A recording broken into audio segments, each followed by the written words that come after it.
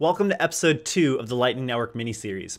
In episode 1, we covered topics like on-chain scaling and why we need the Lightning Network. In this episode, we're going to be diving into what the Lightning Network is, how it works, payment channels, routed payment channels, onion routing, centralization risk, and limitations. So we've got a lot of great content. But before we get started, let's first establish some background information. So the Lightning Network is what's called a second layer solution, meaning it runs on top of a pre-existing blockchain and allows the users of that blockchain to send transactions in a near instant manner with very low confirmation fees and while storing a minimal amount of data on the blockchain itself. So it's a scaling solution, and it employs smart contracts to keep this process entirely trustless. So a common source of confusion about the Lightning Network is whether it's a project, a protocol, or a company. So let's break that down. The Lightning Network is a protocol. Like any protocol, it can have multiple implementations. This just means that there may be multiple code bases written in different programming languages that all implement the same Lightning Network. To make sure that these implementations are compatible with one another, they all must adhere to a common protocol specification called BOLT, which stands for Basics of Lightning Network Technology. The BOLT specification describes, in English, how the various features and functionality of the Lightning Network should work. Developers will then take those written descriptions and turn them into code. Different development teams will use different programming languages, thus creating the different implementations. But as long as everyone adheres to those BOLT standards, the different implementations will be compatible with one another. So these various implementations are all open source projects, which means that anybody can contribute to them, but there are centralized companies that are leading the charge and contributing most of the development work to certain implementations. For example, the company Lightning Labs is the main development team behind the Bitcoin Lightning Network implementation written in Golang. The company Blockstream is the main development team behind the Bitcoin Lightning Network implementation written in C.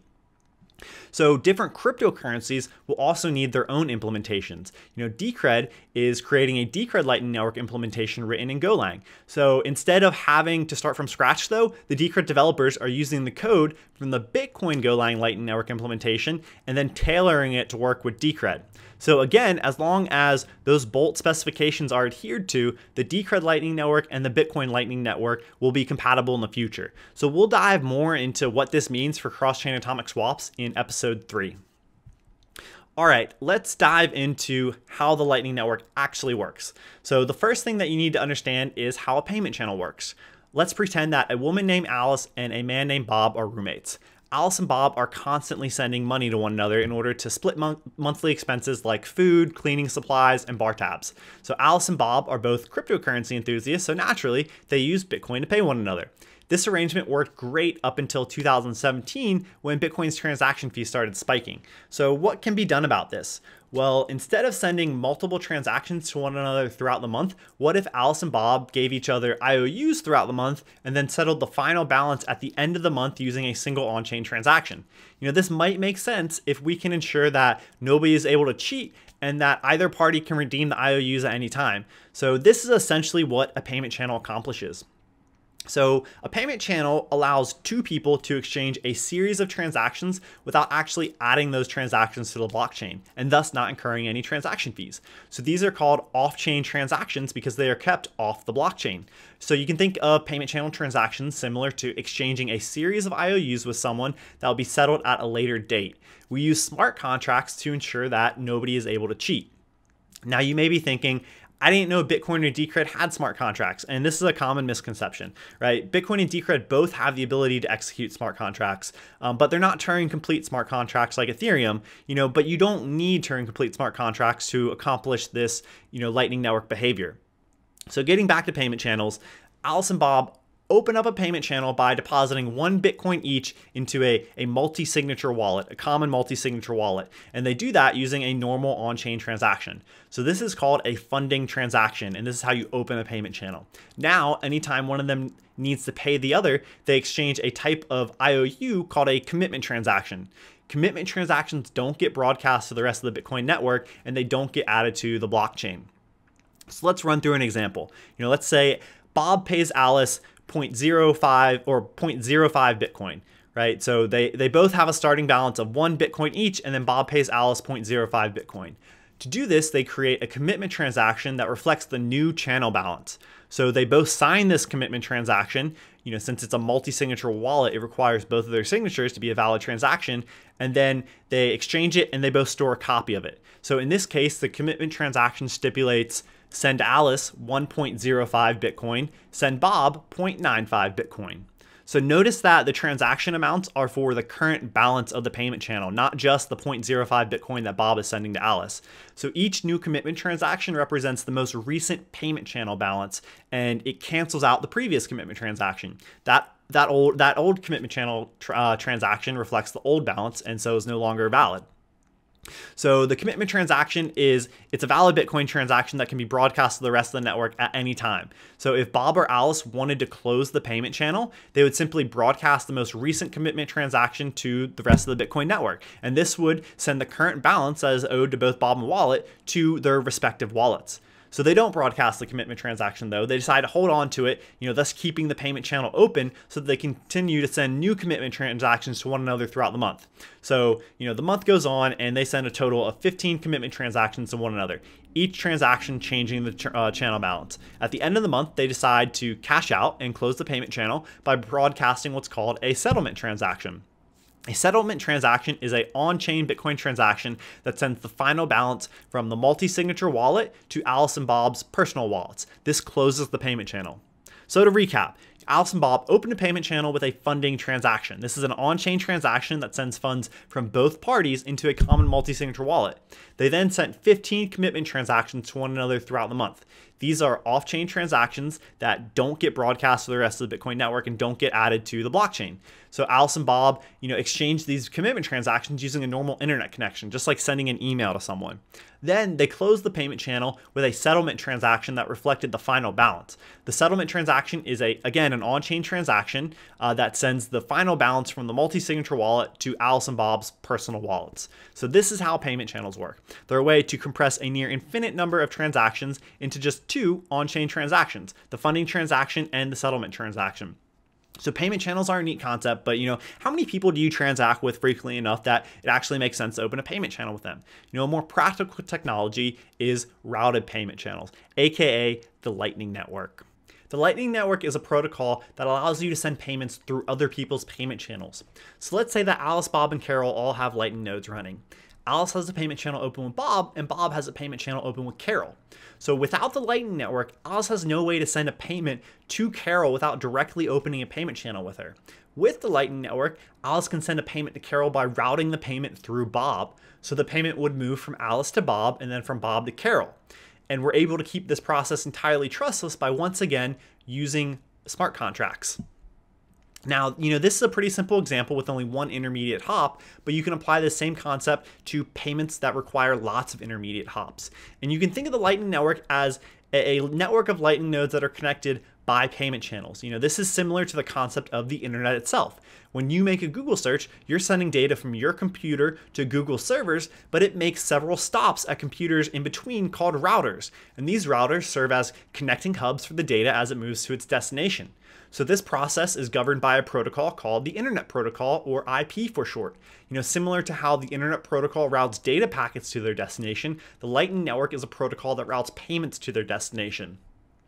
So if you think of the Lightning Network in the context of scaling a blockchain, Elizabeth Stark, the CEO of Lightning Labs, used an analogy that a blockchain is like a highway. Sending an on-chain transaction is equivalent to a car driving down that highway, and when you have too many cars on the road, you get a traffic jam. Increasing the block size is like adding more lanes to the highway, whereas using the Lightning Network is like teleporting your car directly to its destination, right? It's an instant transaction. And so this sounds great, but nothing in life is free. So what trade-offs are we making in order to get this low fee instant confirmation transaction? Well, for one, your Lightning funds are being stored in a hot wallet. So a hot wallet is a wallet that's connected to the internet, and hot wallets have larger attack surfaces than something like storing your cryptocurrency in cold storage. So not only is your wallet connected to the internet, but it's also running on hardware. That hardware could have vulnerabilities in it. The operating system that it's running on could have vulnerabilities in it. So there are trade-offs. And so a second trade-off that you're making is that you're deferring transaction finality to a later date. So transaction finality means that, once your transaction has been included in the blockchain, it is 100% irreversible. The transaction is final. So when you send a Lightning payment, you're deferring this transaction finality to a later date. Now that doesn't necessarily mean that Lightning payments are reversible, but your transactions are not technically final until they've been recorded on the blockchain. So this is probably going to be an important stipulation in contract requirements. If you're making a large purchase like buying a house or a car, you're going to want to use an on-chain transaction. If you're buying something from Amazon, using the Lightning Network is a perfectly reasonable way to pay. So far, our explanation of the Lightning Network has been entirely theoretical, so let's take a look at what the Lightning Network looks like in the real world. The image that you're seeing is a graph from the end of March that shows all of the Lightning Network nodes currently running on the Bitcoin mainnet. The lines connecting the nodes are the payment channel connections. So there's roughly 1,500 Lightning Network nodes currently running on Bitcoin mainnet with about 3,500 open payment channels. Running a Lightning Network node just means that you're running the Lightning Network software on your computer. You can connect your node to the rest of the network by either opening up payment channels manually, or you can use a nifty feature called Autopilot, which will automatically open up channels for you and manage the connections for you. Once you have channels opened up, you can start sending payments. So the first thing that happens when you send a payment is your Lightning node needs to figure out a route. How does it get your payment to its destination? What other nodes does it need to route through? And it does this by looking at a network map of all the Lightning nodes that it knows about, and it uses that to calculate a route. So this route may be just 2 hops, or it may be 20 hops. Each time your payment moves through a different Lightning node, you'll need to pay a small fee to that node for allowing your payment to move through it. So the price of these fees are dictated by the market, but they should be extremely low because the barriers to entry to running a Lightning node are extremely low, which means that competition among nodes will drive the cost of fees down, and the fees should eventually trend towards the marginal cost of delivering the service, which will probably be fractions of a penny. One important point about Lightning nodes is that when a payment is routed through a node, the value of that payment is temporarily locked up. For example, let's say Alice is running a Lightning node and has funded it with 1 Bitcoin. If a payment of 0.5 Bitcoin is routed through Alice's node, Alice will have 0.5 of her Bitcoin temporarily locked up until the payment makes it to its final destination. This is the smart contracts in action. So once the payment reaches its final destination, everyone's funds get unlocked, and all the nodes that were part of that route get a small fee for the service they provided. So if Alice has 1 Bitcoin in her Lightning node, only payments of less than 1 Bitcoin will be able to be routed through her node. So now that you understand, the basics of the Lightning Network, let's dive into some specifics. One of the most interesting features of the Lightning Network is a feature called onion routing. So onion routing is a technique for anonymous communication over a network, such as the Lightning Network, and was popularized originally by the Tor project. In an onion network, messages are encapsulated in layers of encryption analogous to layers of an onion. So when a payment is moving through, various Lightning nodes, each node will only be able to see information about the immediate hop before it and the immediate hop after it. So as the payment moves across nodes, additional layers of routing information are revealed to the nodes, similar to how you peel away layers of an onion. So this means that a Lightning node, it can't tell who the original sender of the payment was or where the payment will end up.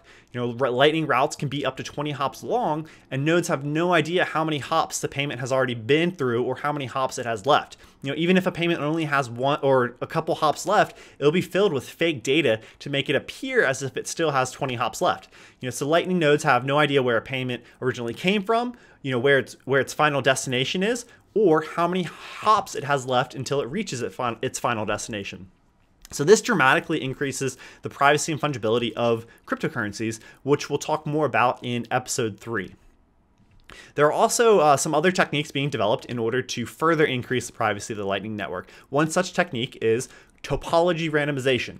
This just means that when a Lightning node opens payment channels, it's going to do so in a random fashion to try and prevent centralized hubs from forming that can observe the traffic. So instead of everyone just opening up a payment channel to Coinbase, the channels are going to be opened up completely randomly. A second technique that's being used is called route randomization. So this is when your Lightning node will calculate multiple route options for getting your payment to its destination, and then it chooses one of those options at random so that routes don't become predictable. So privacy is an extremely important feature to the Lightning Network developers. Onion routing, topology randomization, and route randomization will go a long way in protecting users' privacy. One of the big concerns about the Lightning Network is that it's going to become centralized. There's this narrative out there that the big banks have bought the Lightning Network and all hope is lost. And that's just not true. So we're going to examine some of these claims and see what's up. But before we do though, let's first talk about network architectures. The image that you're seeing shows the three main types of network architectures: centralized, decentralized, and distributed. In a centralized network, everything relies on a central hub. A decentralized network is akin to a hub and spoke model where you have nodes connected to centralized hubs with these centralized hubs connected to one another. And then a distributed network would be a mesh network of peer-to-peer nodes. So distributed networks are also referred to as scale-free networks because they look the same at any scale. The internet is an example of a scale-free network. So the Lightning Network architecture that would facilitate the highest level of privacy and fungibility would be a distributed mesh network of peer-to-peer nodes. A less optimal solution would be if Lightning nodes formed a hub and spoke style network with large institutions like cryptocurrency exchanges, Coinbase, online retailers, Amazon, big banks like JP Morgan, and government agencies, the NSA, serving as the centralized hubs. So we don't know exactly how the Lightning Network topology is going to evolve over time, but we can talk about some of the factors that will help shape it. So one of the main arguments that Lightning Network critics use is that someone running a Lightning node will be subject to AML, KYC, anti-money laundering regulations and be required to attain a money transmission license. So if this indeed was true, it would be a huge blow to the Lightning Network and would surely lead to centralization of Lightning nodes. Only the companies willing to put up the financial backing required to jump through all the regulatory hurdles would be able to run these Lightning nodes that have payments route through them. So lucky for us though, this doesn't seem to be the case. Coin Center, the Washington, D.C. based nonprofit that educates, policymakers on cryptocurrencies and blockchain technology, has taken the position that a Lightning node cannot lose or run away with users' money. As a result, Lightning nodes present little to no risk to consumers, so should not require licensing. So this seems like a pretty common sense approach, and we can't be certain, but so far regulators have indicated that they have no plans to impose burdensome regulation that will dampen innovation. Something like this would surely dampen innovation. Another commonly heard argument is that central hubs will naturally form in order to provide the liquidity required for large payments to move across the network. So this stems from the fact that sending a large payment, let's say 10 Bitcoin, requires that each Lightning node the payment passes through contains at least 10 Bitcoin. Remember, in order for a payment to move through a Lightning node, the payment amount gets temporarily locked up in that node. So the argument is that only large institutions will be able to provide the liquidity for large Lightning payments, thus leading to centralized hubs. So there are a couple counter arguments to this claim. Like we talked about before, when you store funds in a Lightning node, you're storing them in a hot wallet. If centralized hubs did form, these hot wallets would become huge targets for hackers. Not only would it be risky for your company to run a large Lightning node, there's a good chance they wouldn't be allowed to legally. So companies usually have strict guidelines and requirements around using hot wallets. For example, Coinbase's insurance policy requires that they never have more than 2% of customer funds online at any one time. This is barely enough liquidity to service their normal exchange activities, hence why they always go down during times of high volatility, let alone run a large Lightning node. So a second counter argument is that the Lightning Network will most likely be used for small payments. If you're sending a large amount of cryptocurrency, you probably don't want to use an on-chain transaction for that. This means that Lightning nodes won't necessarily need to have a large amount of liquidity in them in order to service the majority of payments moving across the network. But what if, people do want to send these large payments across the network? Well, you also have to consider the various technologies being developed that help prevent centralized hubs from forming, such as topology randomization. Remember, this is when your Lightning node opens payment channels in a completely random fashion, thus making it difficult for central hubs to form. Another technology that's even cooler is atomic multipath payments. So let's say you need to send your friend a payment of 1 Bitcoin, and you currently have 5 different payment channels open, each channel containing 0.3 Bitcoin. Cumulatively, you have enough Bitcoin to send to your friend, but you don't have enough Bitcoin in any single channel to send the payment.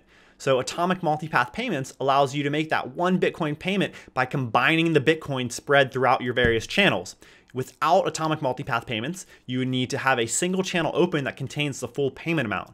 So this would make it far more convenient for a user to have just one payment channel open with a big centralized hub, like Coinbase, and then have that one payment channel contain all of your Bitcoin or your cryptocurrency or your Decred. With atomic multipath payments, the user no longer has to sacrifice convenience if their funds are spread across multiple channels. It also means that if a large payment is being sent via the Lightning Network, it can be broken up among multiple routes. So if you're sending a 10 Bitcoin payment, the nodes that the payment moves through won't necessarily need to have 10 Bitcoin in them because the payment can be broken up across these multiple routes and spread out.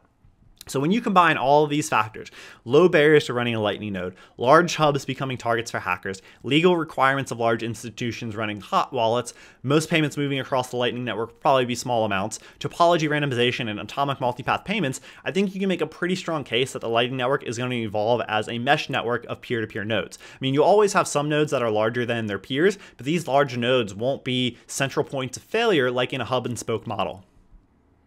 Okay, moving on. Another common question that comes up is how often we need to open and close a payment channel. So this is an area that we just can't be certain about because everything is still so new and we just don't know. But theoretically, there's no reason why payment channels can't stay open indefinitely. There's nothing in the code that would force a payment channel to close as long as both parties still want to keep it open. So if you're going to keep a payment channel open indefinitely, you're going to need ways to refill that payment channel. And there's a couple methods and techniques that you can use to do that. One such method is called splicing. So splicing allows you to directly add funds into a payment channel without having to first close that payment channel. It hasn't been implemented yet, but it's on the 2018 roadmap for Lightning Labs. Another way to refill your payment channel would be to have payments sent to you. This could take the form of having your paycheck or part of your paycheck sent to your Lightning node address, or you might purchase Bitcoin or Decred from an exchange and then withdraw that cryptocurrency using a Lightning Network payment. All right, all of this sounds great, but we haven't talked about the limitations of the Lightning Network yet, so let's do that. One of the big hurdles that will need to be overcome is the fact that your Lightning node needs to be online in order to send or receive payments. This isn't that big of a deal for sending payments because you'll need to open up some kind of app to input the payment amount and destination anyway, thus bringing your Lightning node online. But it might be a bit tricky if you want to receive payments during times of the day when you're not available, like when you're sleeping. So not everyone is going to be able to run their own Lightning node server, that's available 24/7. This is in stark contrast to on-chain transactions where you can receive payments anytime, day or night, because those payments are being stored on a global distributed ledger, right? You're not the only person responsible for storing those on-chain payments. So for Bitcoin and Decred, you don't need to be online in order to receive a Bitcoin or Decred payment. You don't even need to have a node in order to receive a Bitcoin or Decred payment. So, this presents a challenge for Lightning Network adoption, but it's certainly something that can be overcome. For example, Neutrino is an experimental light client that was designed with mobile Lightning Network clients in mind. So Neutrino will hopefully make it possible to send and receive payments by simply opening up a mobile app. This doesn't address the problem of receiving payments while you're sleeping, but it's a step in the right direction. Another solution that's being worked on is a device called Litbox. So Litbox is a project that the Vertcoin team is currently working on, and it's essentially a plug-and-play device that would act as your Lightning node and stay online 24/7. You simply plug it into your router, connect to it with one of your devices, and you're good to go. Litbox also routes all of your traffic through Tor so that your home IP address can't be linked back to your on-chain wallet addresses. Sounds pretty cool. I'm excited to see where that one goes. Another big limitation that we haven't talked about yet is that it's actually possible to broadcast an old commitment transaction that reflects an old channel balance in an attempt to cheat someone that you have a payment channel open with. In order to disincentivize this behavior, the Lightning Network has some game theory built into it. It couldn't be accomplished purely with smart contracts. So what they did is if you catch someone trying to cheat you, you not only get all of your cryptocurrency back, you get all of the attacker's cryptocurrency too as a punishment to the attacker. This, however, requires that you're constantly watching the blockchain for someone trying to cheat you, which probably isn't practical for most people. So to address this, the developers have created something called watchtowers. A watchtower is a third-party entity that monitors the blockchain 24/7 for you, making sure that nobody tries to cheat you. If they catch a cheater on your behalf, they get to keep some of the cheater's cryptocurrency as payment that would normally go to you. So these are just some of the challenges facing the Lightning Network. I'm sure that there's more out there, but the main point is that all of these challenges can be overcome with a bit of ingenuity and engineering. Saying that the Lightning Network won't work because of these limitations would be like somebody in the 90s saying that video streaming will never work because it takes 5 minutes to download a JPEG. These challenges are just bumps in the road on a very long journey to building a decentralized internet of payments. So we've talked a lot about the Lightning Network and how it applies to Bitcoin and Decred, but it also applies to any cryptocurrency that wants to implement their own Lightning Network. There are just 3 cryptographic primitives that are required. 1, the cryptocurrency needs to have the ability to create multi-signature wallets. They need to have the ability to apply a time lock to a transaction output, and they need to have the ability to redeem a transaction output using the preimage of a hash. So if you don't know what these mean, don't worry. We'll talk more about them in a later episode that breaks down all the smart contracts that make the Lightning Network possible. Okay, the last topic we'll be covering is when will the Lightning Network be ready? Developers are already testing the Lightning Network on the Bitcoin mainnet, but Jameson Lopp said it the best in this tweet. The rollout has already begun. This is an iterative distributed learning process. It's unlikely there will be a single point in time at which we say the Lightning Network is deployed because it will grow organically. Software is never finished. One thing is certain though, 2018 is going to be an exciting year for the Lightning Network. That wraps up this episode. Hope you enjoyed it. Tune in next time for a look at what the Lightning Network means for the cryptocurrency ecosystem as a whole. We'll be covering topics ranging from scalability to privacy to interoperability and a concept called the ability to stream money. Thanks for joining us.